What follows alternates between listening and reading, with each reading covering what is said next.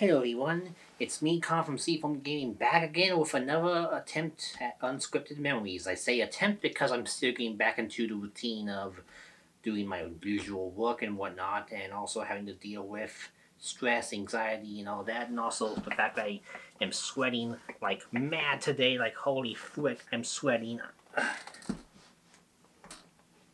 So here I am, right before bed, talking about Pokemon. You can see because I have a Pokemon that's not even in the show that I'm talking about today. It's Delphox. Fox Mom. Delphox. Not the evil Greninja. So anyways, I decided I'd make this as a bit of a casual introduction to my planned project since 17, I don't want to... Oh god. I think it was 2017. God, I feel ancient. That was so long ago, but it felt so recent, too. Because I remember going to this place in 2018 with my friend, but what I planned for that wasn't there, so... Yeah, OhanaCon 2017. That was in Madison, Wisconsin, the Pokemon Regionals. That was like a big event they had planned and whatnot, and I heard about from a friend that the actor for Ash was going to be there, so I brought my DVDs and a few other things for her to sign, and also Eric Stewart, but I'll share my reasons for why I'm not as fond of him, but basically I could meet some old Pokemon voice actors, probably get a cool video too with them, and yeah, that actually did work, and since then I had a plan to do a video retrospective memories of the Pokemon anime, because I went over the Team Go-Getters episode in the first ever Eternal Memories, wow, 5 years ago almost, and then I kind of went over the two Explorers ones in the other episode, so I didn't go into as much detail. In fact, I kind of skimmed over them. I may want to redo them, like that part, like the anime dots. So I did cover those. And then when there was Fathom events showing for the 20th movie in 2017 and the 21st movie in 2018, I went to them both. I made video reviews on them, and compared to my other unscripted memories and even some Eternal Memories, they blew up. Somehow they got more views than my other content, especially my unscripted ramblings, which surprised me, made me happy, because I figured I have a formula that people like. Even if without footage, they don't mind seeing a guy ramble about something they like if, the guy rambling is honest, and I am honest. My throat's sore and I need one of these because, yeah, I got prepared this time. So I decided that for unscripted memories, I would do the Pokemon anime retrospective I planned out in 2017. I had this long multi-part process. I think about 5-10 episodes about each arc of the anime. Summarizing my favorite moments, my favorite disappointments, my experiences growing up and whatnot. I had all that planned for Eternal Memories. In fact, in 2017, I planned to do a VidMe exclusive episode on the 10th anniversary of the Porygon episode, where the infamous seizure incident happened, because that's around the time when the Porygon episode happened and seizures happened, and they had to tone down the anime lights and other anime and even other special effects in order to make them, because they realized that, wow, we can't have kids get their eyes hurt again. So I plan to do a 10th anniversary special on that, go into depth on what happened. I even got some old broadcast footage and whatnot saved to my desktop. Then Gary and Weaver, a YouTuber I really like who makes anime reviews of each Pokemon episode, he got hit with a bunch of copyright strikes from ShowPro, who's one of the people that license out the anime. They're dictators on YouTube. That sounds extreme, but they really are. Like most animation companies I noticed, if they block their content, they block it worldwide. But usually, they say, hey, this is our show, we block it worldwide, and it's usually just 4 episode re-uploads or a review of tons and tons of footage.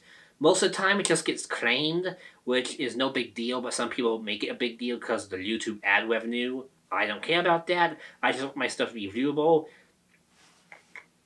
But ShowPro basically hit this guy hard because he basically reviewed each episode and showed clips from each episode. And they all got hit by Show Pro. Usually it's automated and they just go away. But for the Polygon episode, no, they stayed their ground, and since then they've been striking a bit of his content, blocking it worldwide, and he had to move it to his own website just to make the reviews. And yeah, that's kind of scary. So when I saw that, I was like, oh god, I don't want that to be how my retrospective ends up. But no worries, I thought VidMe will be fine because I could do it without copyright worries. And then son of a bitch, VidMe closed down. They cocked out. They basically closed down without any warning and let their creators do goodbye messages and whatnot. I'm seriously going to make a VidMe Eternal Memories, or I'm going to make a VidMe retrospective at one point, because that site was a dumpster fire. I met a few good people off it, but most of the time it was just a weird community with weird promotion methods, and they blocked me because I actually poked fun of net neutrality and called for it to be just taken apart, because I was of the camp that, like, it hasn't been around forever, and, like, it's not as big of a deal as they were making it out to be. And I still believe that even though there are a lot of internet piracy, like that European thing that's really messed up, but it didn't get too far, thankfully, there are a lot of internet privacy laws that are concerning, but that was one I didn't find that concerning, and even, hey, now nothing happened related to that. So, yeah, net neutrality, the creators of the website actually blocked me on Twitter because I poked fun of them for, deliberately making their website intrusive because of that. Like, some sites got a bit too preachy about that political stance, and basically made it so that the website would constantly buffer and show up pop-up ads and annoying stuff, basically to push the false narrative of, oh hey, if you don't save net neutrality, then they'll make you go spend $20 a month to watch YouTube. And like, no, that's not what it is at all. And that's been debunked, and lo and behold, it's gone. But that's not even what's happening. The real things that we lost from using that were data caps and other meddlings and throttling, which is a big deal. But people blew out proportion, made people not want to take it seriously. VidMe was, I guess, trying to preach to the choir or be the hip people. So, yeah, I didn't like VidMe. And then I especially hated them when they closed down the website without warning. I couldn't even make a goodbye message. Or I was actually in the middle of filming and scripting for the Polygon retrospective, and I had to trash all of it because of that freaking site shutdown.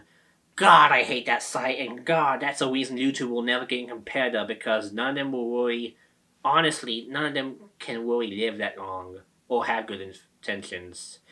But anyways, 2020 is a new year, stuck at home, so now I'm going to flee to a vacation cabin in a few weeks, because we still can do that, I found out. So I may have to slow down production this summer, but I'm still going to try and do some episodes up in the summer. Just got to find a good spot and private place to do it.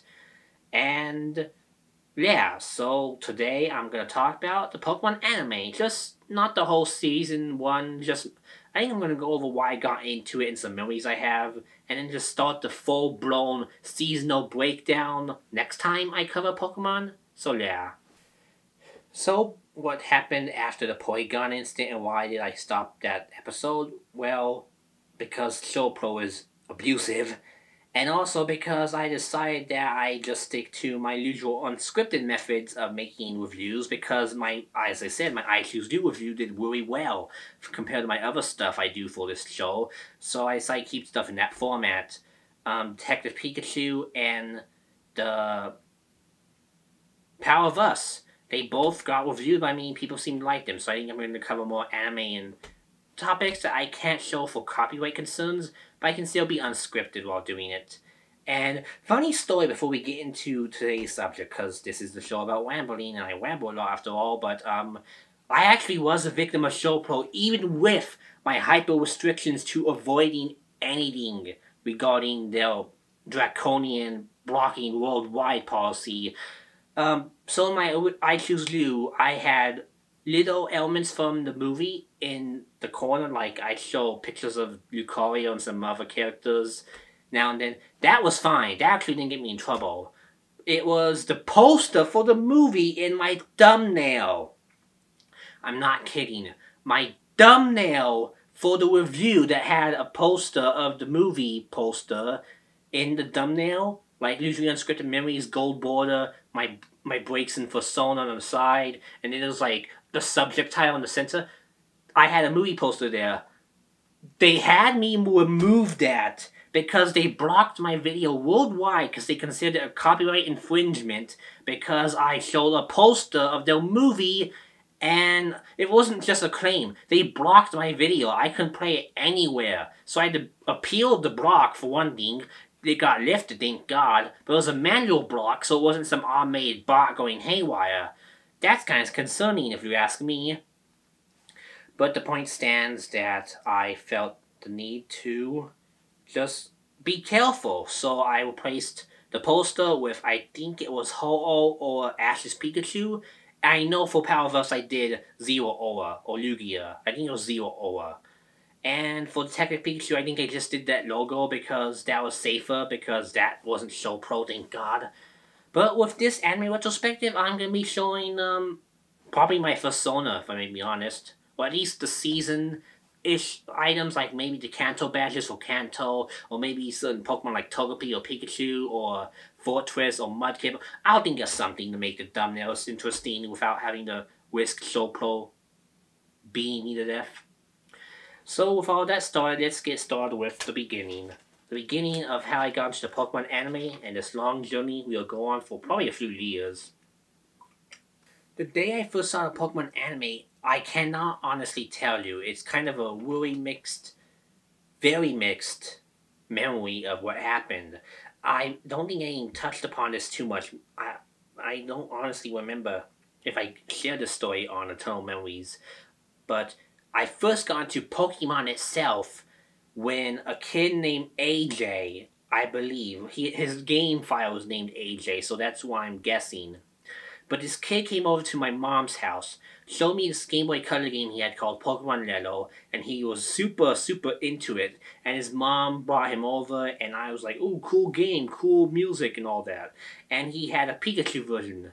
And I was like, wow, that looks cool. But then for some reason, I don't know why, maybe my mom made him, or maybe I was just, I don't know. But he basically gave me his cartridge of Pokemon Yellow. And I basically put it in my Game Boy, figured out how it worked, and throughout the next few weeks, I believe, I plowed through the entire game. I beat the Elite Four. I know this because I vividly remember being the Elite Four with his team of haphazardly named Pokemon like AJ, CJ, and all that stuff. I don't know why, but I caught my own Pokemon, didn't name them. But that was my first vivid memory of Pokemon as a whole. It must have been when I was 2 or 3 years old. I don't think the kid ever got his game back, or if he did, I didn't give it to him. My mom must have, or she pawned it like she usually did. And I never got to say, hey kid, I beat the game for you while you let me borrow it. So that was kind of a bit amusing. But then it was on Kids WB, and I was watching that because I like kid stuff. I watched Cartoon Network, and that was on Cartoon Network too. So along with all sorts of Cartoon Network stuff like, well, cartoons, and Ed and Eddie, those were some of the things I remember watching first as a kid. Pokemon was on Cartoon Network, and then it was on Kids WB, and it was pretty much, not everywhere, but it was those two places back then. And so my love of Pokemon began. I got Pokemon... Yeah, my own Pokemon Yellow. I got a separate Pokemon Yellow from my grandmother that I actually still have in my bag, but the save battery might be on the verge of dying, so I made a backup as a stadium, if I may be honest. But, I have my original Pokemon Yellow, and that second copy was one I played myself, had more...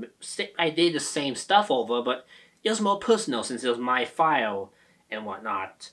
But that got me into Pokemon, and then I got Sapphire, then I got Fire Red, I got Gold, Silver, Blue, then Emerald before I was relocated. Not counting the spin-offs, I got Pinball, Sapphire, and also Coliseum.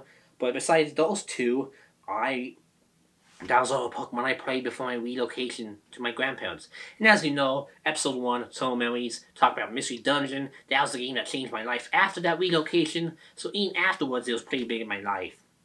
But in the midst of all that, I was a huge fan of the anime. Kids WB would air it often, mostly every week.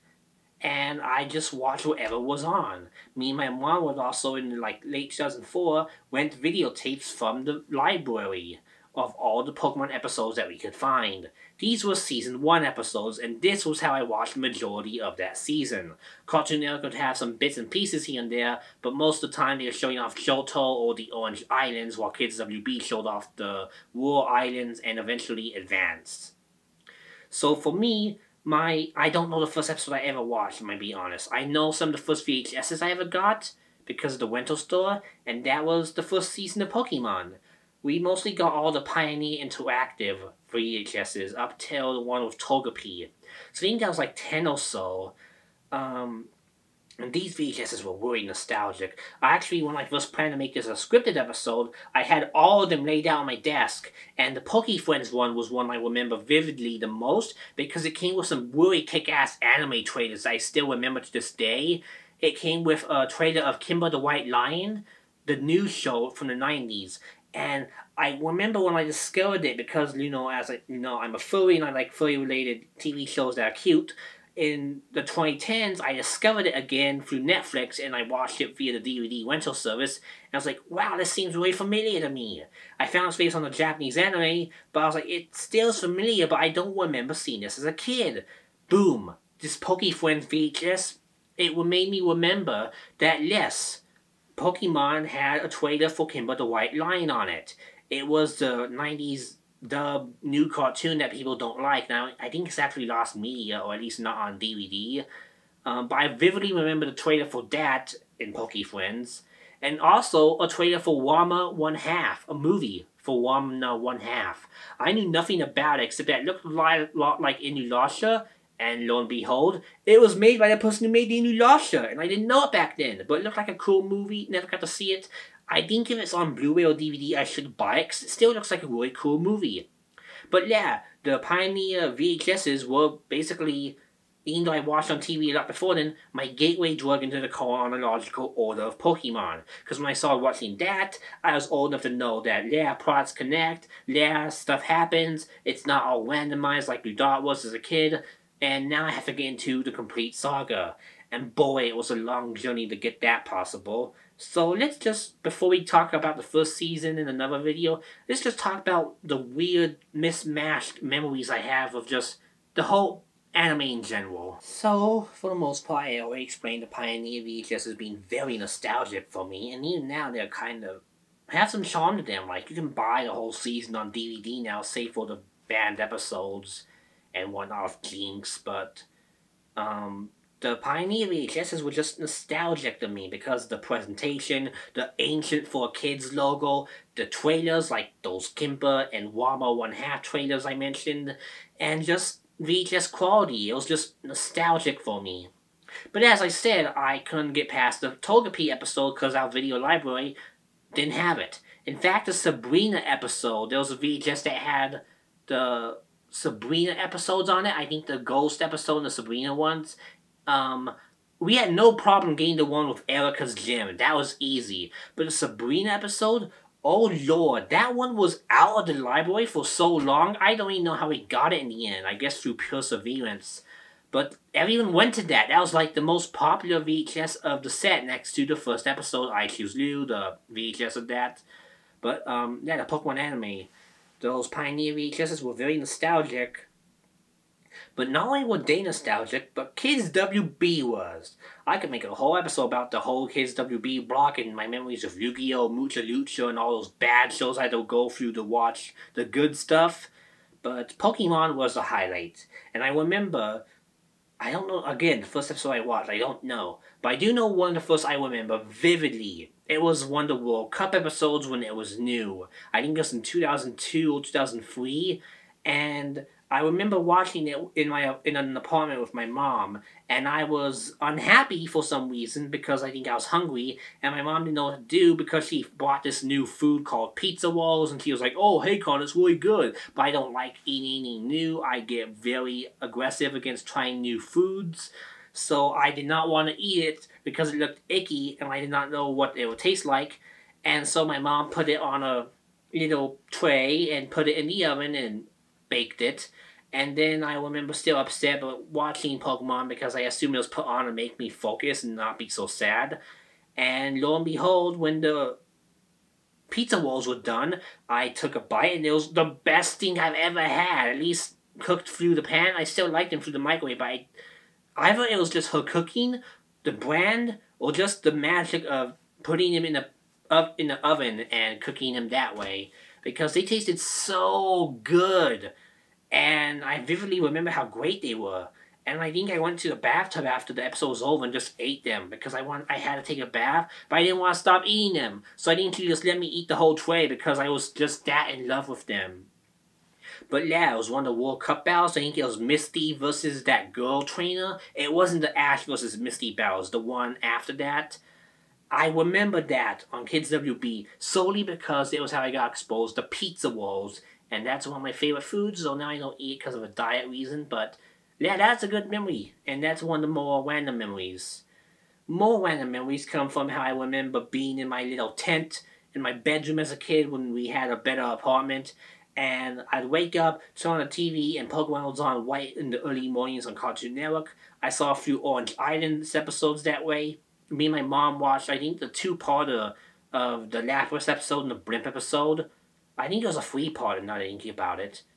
But either way, it was still a really good set of episodes, and me and my mom really liked it, and we were hoping to see more.